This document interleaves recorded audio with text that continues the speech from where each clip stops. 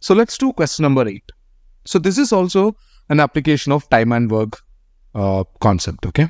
So we have 3 people, X, Y, and Z, can complete a piece of work individually in 6 hours, 8 hours, and 8 hours respectively. That means X will take 6 hours individually to complete the work.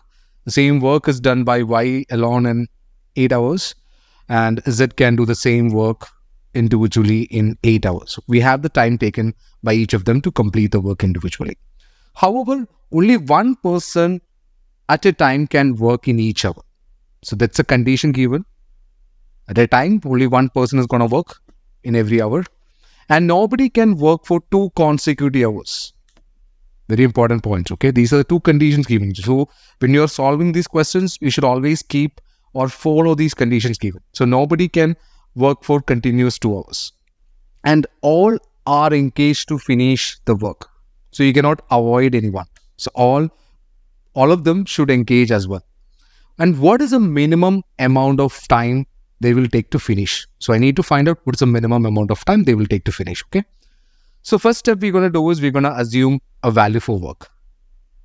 Total work, I'm going to assume a value, which is nothing but I'm using LCM approach here, okay? Since all the individual times are given, I'm assuming the work as a common multiple, the lowest common multiple of 6, 8, and 8, which is nothing but 24 units. I'm assuming the total work is 24 units. And after that, the next step, what I'm going to do is I'm going to find out the rate of X as well as Y and Z, the individual rate of X and Y and Z, okay? So I'm going to find the rate of X. So the rate of X is nothing but how do you calculate the rate? Work done divided by the time they have taken. So I know that X is completing this work 24 units in how many hours? 6 hours. So what is the rate of X per day work of X? That's what I'm going to do. So it's going to be work done is 24, and this 24 units is completed by X in how many hours? 6 hours, right? So every day X is going to do 4 units per day. 4 units per day. That is the rate of X. And what is going to be the rate of Y? Rate of Y is going to be Y is completing the same work 24 units in how many hours? 8 hours. So the rate is going to be 3 units per day. So if Y is working not 3 units per day, it's per hour. Okay, I'm sorry. 3 units per hour. This also it's per hour. And what about Z? Z is also completing at the same amount of hours, 8 hours, right? So 24 by 8, it's going to be the same 3 units per hour. So right now we found out what are the rate of these individuals, that is per hour work of these individuals, okay? Now we need to manage which strategy we're gonna use so that I need to complete this total work in minimum amount of time. So out of these 3 people, I know that X is the most hardworking person because X is doing 4 units, right? Efficiency of X is more, 4 units per hour. And Y and Z, they have the same efficiency. They are completing the same amount of work per hour. So Y and Z doesn't matter. It's same as they are working, like, they're working at the same rate. And so what we're going to do is to find out the minimum amount of time. So we're going to maximize the time allotted for X. We're going to put X in maximum number of hours. That's a strategy I'm going to use. So that since X is doing more work compared to Y and Z, we're going to give maximum possible time for X so that the total work is completed in minimum hour. Okay. So first hour, so this is the first hour, okay? First hour, I'm putting X. X will be working in the first hour. So the amount of work done is going to be 4 units will be completed. This is the unit step. So first hour, 4 units is completed. The second hour, I could put either Y or Z, that doesn't matter. Okay, so I'm keeping it as Y in second hour, and 3 units is going to be completed.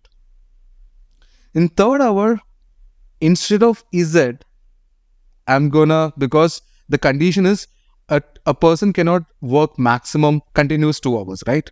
So that means in third hour, I can put either Z or X. Third hour, I can keep Z or X, but to finish the work in minimum time, I'm gonna put a person with the highest efficiency, that is X.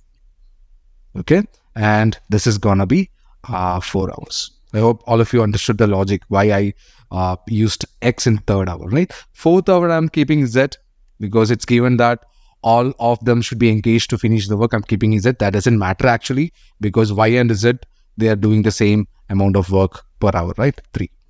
Now you can see a pattern. Again, it's gonna be X and Y goes on like that, right? So again, let's say fifth hour, it's gonna be 4. This is gonna be sixth hour, is gonna be 3, right? So total 6 hours completed. So I can figure out how many units are completed, right? So you can see a pattern. Every 2 hours, they're completing 7 units. Every 2 hours, it's 7 units. So total 6 hours, how many units are completed? 6 hours, 7 times 3, just 21 units are completed. 6 hours, 21 units are completed. And the total work they need to complete is 24. How many units are remaining? 3 units left. 3 units left. And this 3 units is completed by in the next hour, right? The 7th hour, who is coming? X is working. And X in 1 hour is completing 4 units. So definitely X will not require entire hour to complete it. So what is the amount taken by X to complete the remaining work is 3 by 4. Because in 1 hour, X is doing 4 units. For 3 units to complete, you just need 3 by 4. 3 by 4 hour is required to complete it. So 3 by 4 hour is nothing but 45 minutes. So the total time required to complete this entire work is nothing but 6 hours plus 45 minutes to complete the remaining one. So 6 hours and 45 minutes. Option C is the right answer to this particular question.